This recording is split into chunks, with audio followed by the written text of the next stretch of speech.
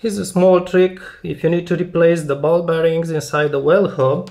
So be sure to use grease and pack grease inside. And then I cut myself a piece of straw, so that's a soda straw. I just cut it shorter, and also the thickness of the straw will depend on the size of the bearing.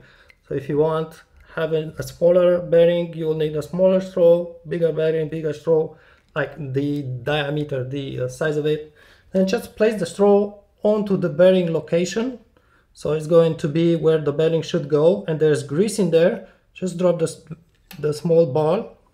And you may also want to incline a little bit the well to be sure the ball stays in there.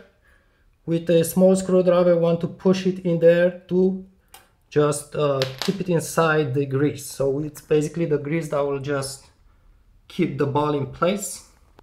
And just keep going on. Be sure to separate the balls into two sets, so you know how many exactly you are going to put on each side. I also did put a small piece of napkin, so if the balls fall on the floor, you are sure you are not going to search for them.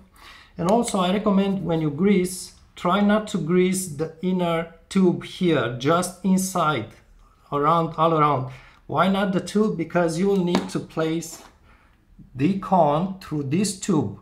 So if you have grease inside the tube, you will put grease on the threads, and that's not good. Or at least when you got the axle or shaft on the other side, make sure you wipe any grease off it.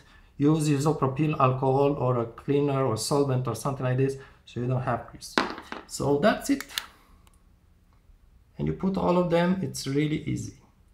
And it works as well for the free hub or any other, like the headset or anything like this with Berks. Thanks.